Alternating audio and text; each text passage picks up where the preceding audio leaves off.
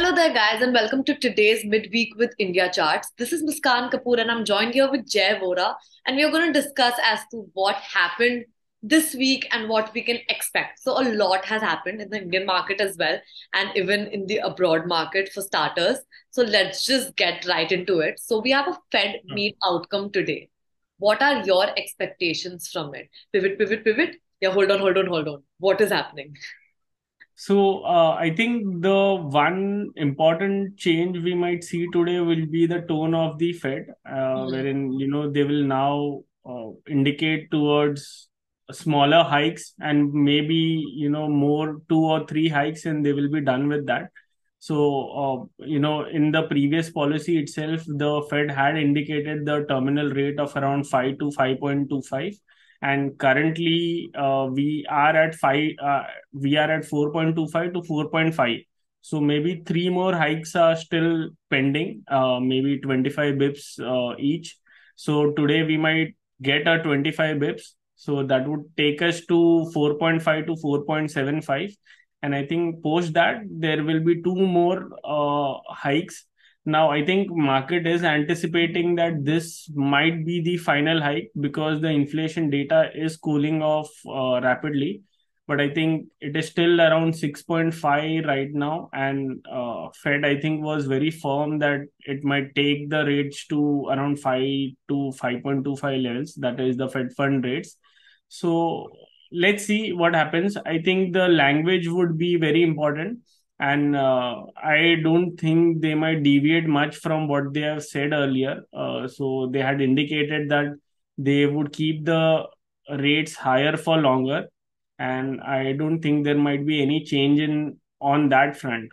So let's see what happens. But more or less now it looks like inflation is less of a concern for the market. The only thing is that the strong jobs data which is there right now. Okay, ideally, Fed wants the unemployment rate to go to around 4.5, 4.7, but it is still very low at 3.5, 3.6, or 3.7, somewhere around that range. So ideally they want some slowdown. The Fed does want some slowdown. So the moment they start seeing the unemployment rate also inching higher a bit, and I think that might start inching higher because we have seen a lot of layoffs in the past 1 or 2 months. So I think that data should start kicking in, and we have to see from there how it goes. But I think three more rate hikes of 25 bips each is the maximum, which according to Fed might happen. But let's see how it goes. Correct, makes sense. We just have to wait and watch for today and see how this entire thing turns out. Okay, moving Right. on. The volume put call ratio, which was showing extreme pessimism and was indicating that the US markets will go higher or inch higher at any point of time. That Correct. entire thing seems to be playing out currently. So, what's Correct. your point of view on that? And why have the market indexes been very strong? What's your view there? So, what's currently happening in the world market? So I'll share my screen. So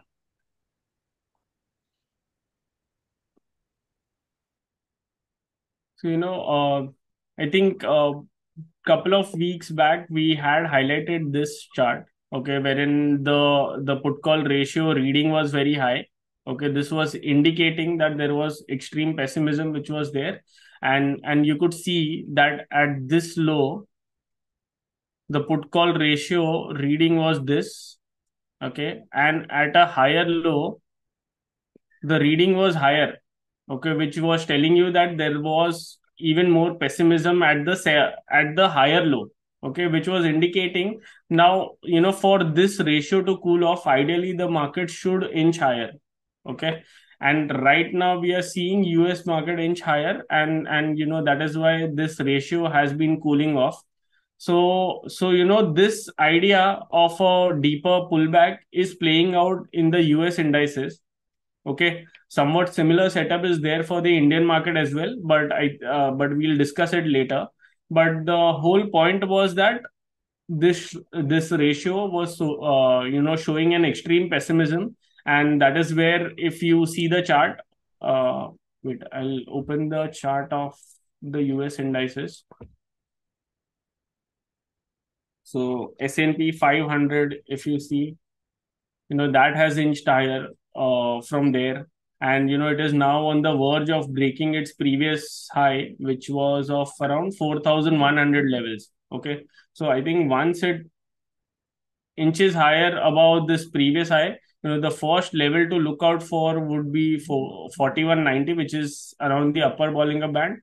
And then, we might also head higher towards the previous low of previous peak of around 34325. Okay, these are the two near-term levels to watch out for S&P 500. And in fact, we had even highlighted for the Nasdaq index also. It was crossing the 20 week over here. Okay, and this was telling us that if not anything, then at least we will see a deeper pullback even in Nasdaq 100 index, and that seems to be playing out. So there is still some more room left, but I think if it starts sustaining above this blue line, okay, which is the 40-week exponential average, I think a much deeper pullback will then call out for, because what will end up happening is that this entire decline would be one leg, and of this entire decline, we might get a retracement. So at this moment, if I check the retracement levels, I don't think it might have even done 38.2% of the entire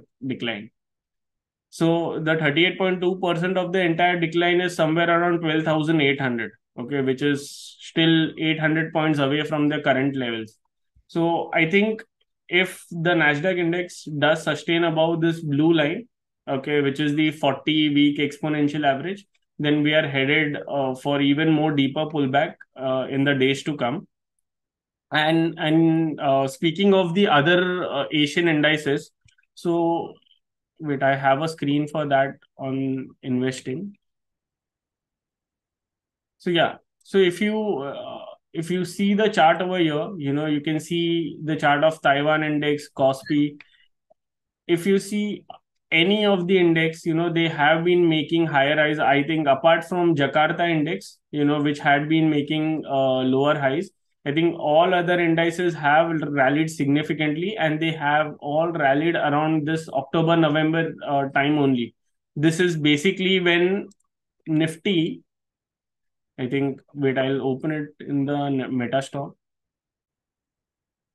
So basically, when the Nifty had bottomed out around this time, okay, that is where all the Asian indices made their bottom. And since then, they have rallied a lot, and India has not rallied much because India had bottomed out a lot earlier. Okay. And now, basically, what we are seeing is a correction in the Indian indices. And if you see the global indices, they are inching higher. Also, because they had corrected a lot as compared to the Indian indices. So, basically, a lot of catching up is happening, especially after, Hang Seng, I mean, this China, Hang Seng, and all, they were being, I mean, there was a lockdown kind of thing because of COVID, and after these two economies reopening, I think a lot of money has shifted around. But I think over a period of time, I think this will normalize, and ultimately even the Indian indices will also catch up. And see, earlier, I know, I mean, many people might wonder that we were so bearish and now suddenly we are changing stance. So there are 2 to 3 reasons for that, which I'll come across. I mean, in when we discuss about the Indian indices. But the only point I'm trying to make is that now the trend for most of the indices is kind of, they are forming higher high, higher lows. Okay. So I ultimately expect even the Indian indices to catch up, because, like we have highlighted earlier as well, there is nothing decoupling sort of thing, because, now many might tell that India has decoupled on the downside, whereas all the other indices are moving higher. But it is never like that. It is just that, one of the index will underperform. Okay, but it will not be performance wherein someone is going up 10% and someone is down 20%. I mean, that usually doesn't happen. So at this point of time, the Indian indices are more or less flat, and the other indices which have fallen a lot, they are actually catching up. Okay. So ultimately, I think we should also head higher. not just because the global trend is positive, but also because many other factors are also, falling in place for us. Correct, makes sense. While you spoke about the Indian indices, there's a lot of chaos in the Indian indices due to Adani Group. It's supposed. So, do you agree? What is happening? What is the situation, and how large is this impact? So yes, so now, because of the Adani Group, I mean, being in the news for wrong reasons, there has been some correction in the Indian indices. So what is happening is that the main indices is not that bad, but many of the Adani Group stocks, they have fallen off the cliff. Okay, and they are pulling down even the PSU banks and banks in general, because the suspicion, I mean, the market is suspecting that most of the PSU banks must have lent to the Adani Group. And if they are in trouble, then, market always tend to discount things. And, I mean, before the event even occurring, market would have discounted that. So that is what is happening. And also, there is a lot of fear right now. It is not that even if Adanis have to default for some reason, I mean, it is not that they will default tomorrow. Okay. But what market tends to do is that it will discount everything, the worst case scenario even today. And that is why we are seeing some sort of panic. But I think if you ask me in terms of sentiment, I think we are probably getting over there, because, now you are seeing the Adani panic in the market. Many of the stocks, they have been selling off left, right, and center. I mean, if you see ICICI Bank, all is well over there. Okay, but that has corrected some 20-25% from the high. So many of the stocks, while the index might not reflect that, but many of the stocks seems to have seen a very good correction. And that is also been highlighted from the fact that if you see this data. Okay, so this sir had reported, I mean, wrote the long short report, so wherein we had highlighted. Now you can see the chart over here, right? This is the put call ratio of the US indices, where Correct. you can see that at the higher low, okay, you are seeing an extreme ratio. Okay, now somewhat similar is happening even in the Indian indices. Sorry. So if you see over here, at this low, okay, and the ratio was over here. Now we are somewhere over here, okay, somewhere over here. And you can see the ratio inching higher from the previous low. Okay, now that is telling you that despite making a higher low, the pessimism is even stronger than the previous low. Okay, so at some point of time, see, this has to correct. Okay, so at what point will it reverse is something that we are all trying to guess based on the patterns. But each time the Nifty is trying to inch higher, the averages are not being taken out, and in fact selling pressure is resuming from there. So we don't know as of now at what point will it reverse, but we are not that negative. Okay, because as I mentioned earlier, that the global indices have started to rally. Okay, which was kind of an headwind for the Indian indices. That is improving. You are seeing some extreme pessimism over here. Okay, in the form of the volume put call ratio, which is almost at the highest reading.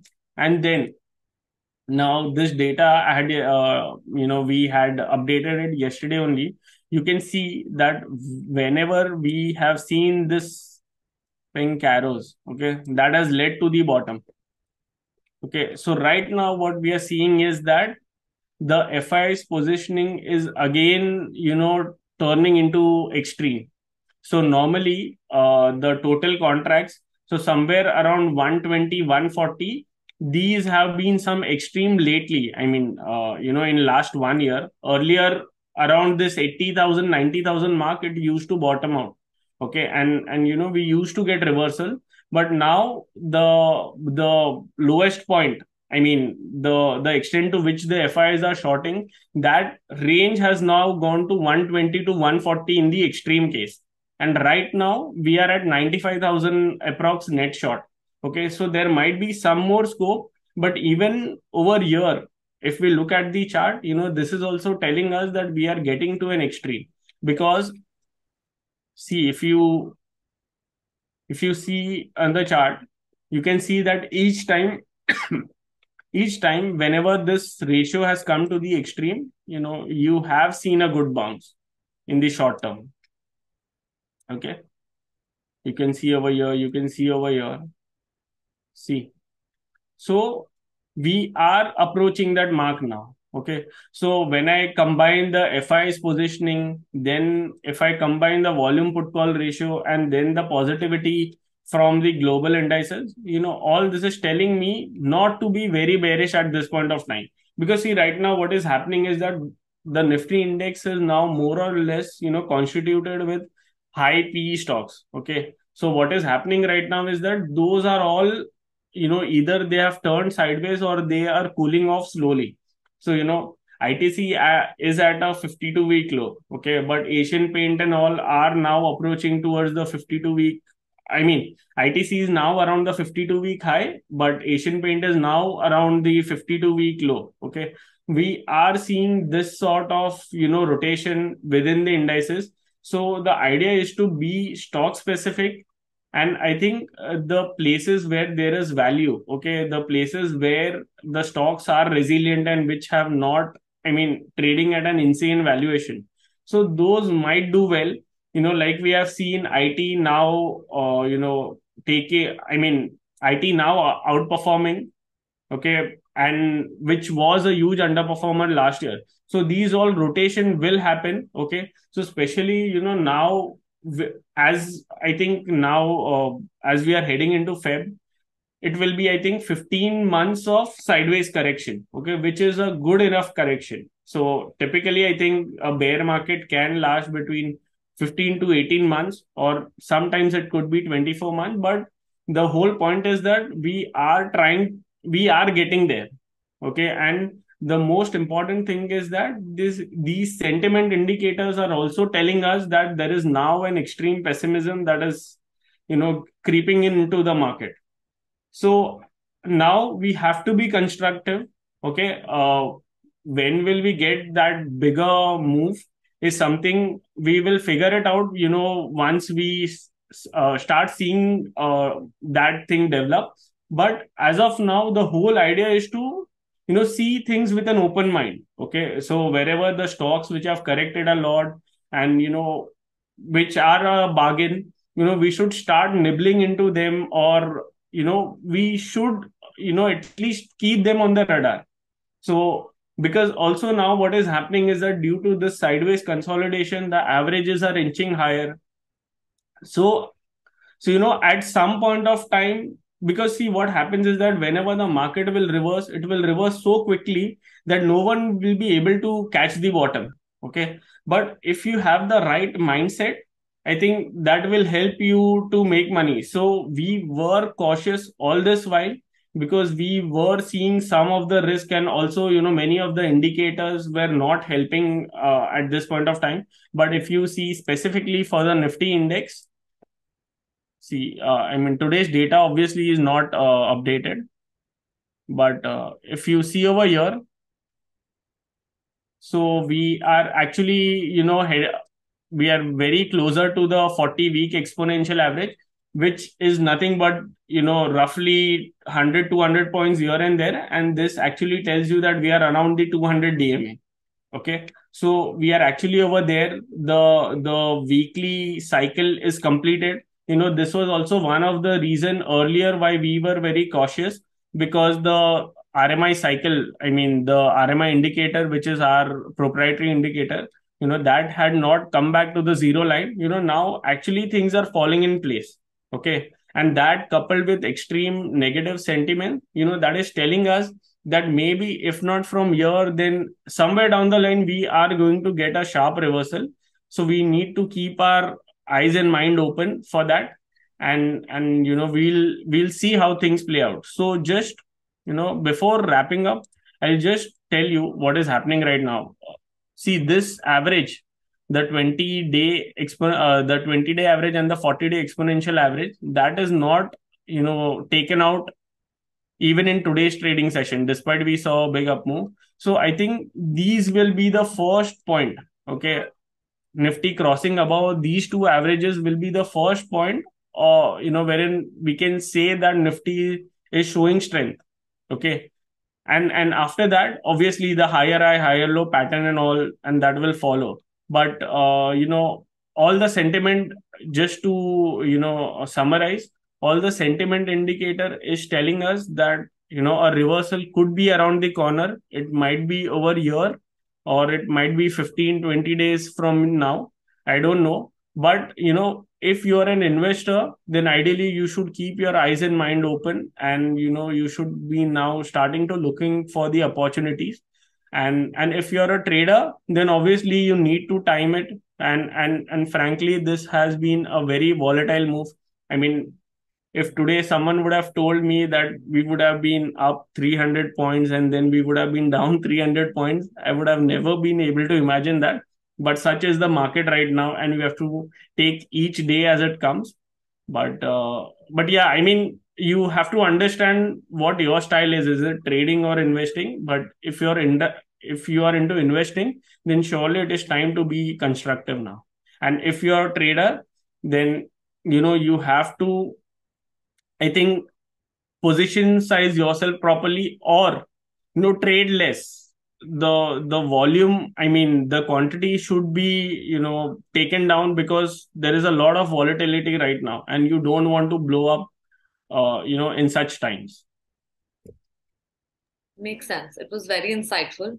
I believe every trader investor would follow what you're saying because it does make sense. The market did became like it did go everywhere today. Even I noted in the morning. Especially for traders, it is always that mindset कि मेरे को हर बार market में रहना ही है. So sometimes not doing anything is also a position that is there. But yes, I mean, ऐसे time में generally volume कम रखना चाहिए, बिकॉज ड्यू टू बिकॉज यहाँ पे स्टॉप लॉसेस ही बड़े बड़े हो रहे हैं. Okay, I mean, your reversal points are so big that you might end up blowing your account if you are trading very aggressively. I agree. So yeah, keeping all of the things that you said in mind, we will wrap this session up. It was really insightful. And we are looking to see how Nifty reacts, if it touches the highs and where it goes eventually. So yeah, hopefully after this month gets over, Feb, we get a move that is clearer. So Hopefully in this month itself, and not fair. I am not fair. correct. Okay, thank you so much. Thank you. Thank you.